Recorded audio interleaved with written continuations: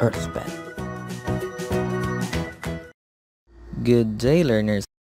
This is Earthspan. For today's topic, we are going to talk about trigonometry. So what is trigonometry? In Greek, trigonon means triangle and metron means to measure. Therefore, trigonometry is a branch of mathematics that studies relationship between side, lengths, and angles of triangles. Trigonometry also deals with one kind of triangle and only one kind, and this triangle is a right triangle. A right triangle is a triangle that has one angle that measures 90 degrees. There are some parts of the right triangle that we need to know when dealing with trigonometry. Now let's say that this right triangle has an angle theta. The opposite of theta is called the opposite side. Next to the angle theta is the adjacent side. And across the right angle, the one with the box symbol, is called the hypotenuse, and it is also the longest side of the triangle. Now let's talk about the three main functions in trigonometry, and these are the sine, cosine, and tangent. Have you ever heard about the expression SOHCAHTOA? These expressions are used so that we can easily memorize the formula in finding sine, cosine, and tangent. Now for the expression SO, S stands for sine, O stands for opposite, and H stands for hypotenuse. Therefore, the formula in finding sine theta is just opposite over hypotenuse. Now for the expression Ka, C stands for cosine, A stands for adjacent, and H stands for hypotenuse. Therefore, cosine theta is equal to adjacent over hypotenuse. And lastly, for the expression TOA, T stands for tangent, O stands for opposite, and A stands for adjacent.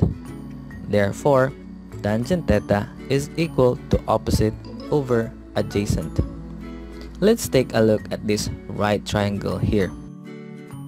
So according to SOHCAHTOA, sine theta is equal to opposite over hypotenuse.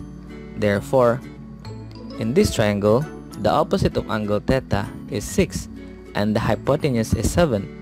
Therefore, sine theta is equal to 6 over 7. Now cosine theta is equal to adjacent over the hypotenuse. So again, in this problem, the adjacent is 5 and the hypotenuse is 7. Therefore, cosine theta is equal to 5 over 7. And for the tangent, we know that tangent is equal to opposite over adjacent. So for this triangle, tangent theta is equal to 6 over 5. Now let's have another example to further understand the concept of SOHCAHTOA. For example, you have a right triangle that has an angle of 20 degrees and the opposite side measures 10 meters. Find the hypotenuse of the right triangle. Now in this example, we need to analyze first the given values so that we will know what formula we will use. The opposite side of the angle 20 is given, which is 10 meters, and the hypotenuse is unknown. Also, we cannot use the formula of cosine and tangent since there is no given measurement for the adjacent side. Therefore, in this problem, we will use the formula of sine. The formula of sine is sine theta equals opposite over hypotenuse. Theta is equal to 20 degrees and the opposite side is 10 meters. Therefore, the equation will become sine 20 degrees equals 10 meters over hypotenuse, which is denoted by letter H. Now the next thing we need to do is cross multiply the equation. So 1 times 10 is 10. And this cross multiply the sine 20 and h will be equal to h times sine 20 degrees. And then divide both sides by sine 20 degrees. Therefore, the equation will become h equals 10 over sine 20 degrees. Therefore, the hypotenuse is 29.24 meters. Now let's try another example. Suppose you have a right triangle that has 35 degrees and the adjacent side is 45 meters. Find the value of x. Now relative to 35 degrees, we have opposite side which is x and adjacent side which is 45 meters. And we know that tangent is opposite over adjacent. Therefore, we can use this formula in finding the value of x. The equation will become tangent 35 degrees equals to x over 45 meters. And then multiply both sides by 45. Therefore, it will become x equals 45 times tangent 35. Now let's use our calculator to find the value of x, and also make sure that your calculator is in degree mode.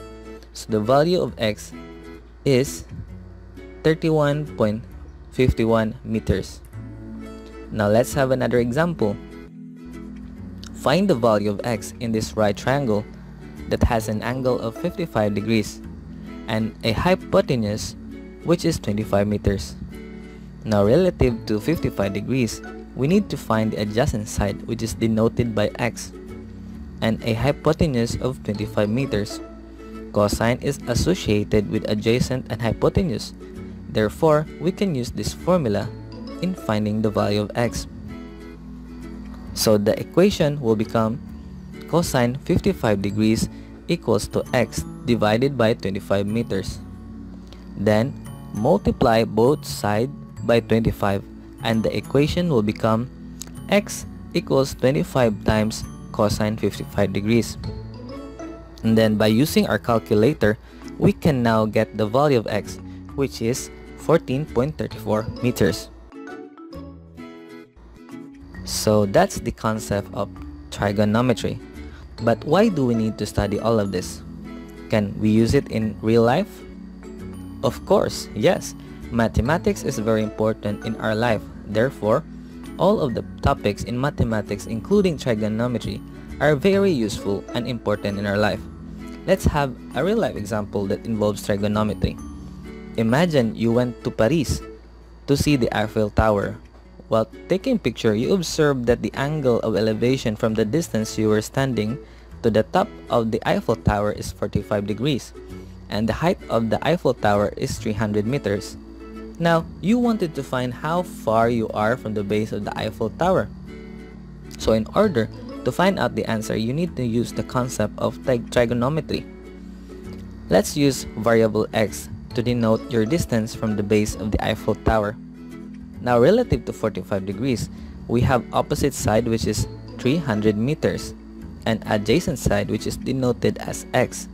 We also know that tangent is associated with opposite and adjacent. Therefore, we can use this to find the value of x. The equation will look like this. And then, we need to cross multiply it to make the variable x all by itself at one side of the equation, and then use the calculator to find the value of x. Again, make sure that your calculator is in degree mode. Therefore, the value of x is 300. So your distance from the base of Eiffel Tower is 300 meters. So that's a real life example that uses the concept of trigonometry. What can you say about this topic? Easy, right?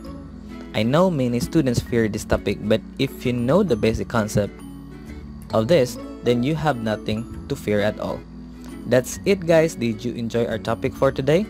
I hope you learned a lot about this topic, trigonometry. Also, you can watch our other video tutorials here in our channel. Once again, this is EarthPen. Learning has never been this easy for anyone, anywhere. Have a nice day.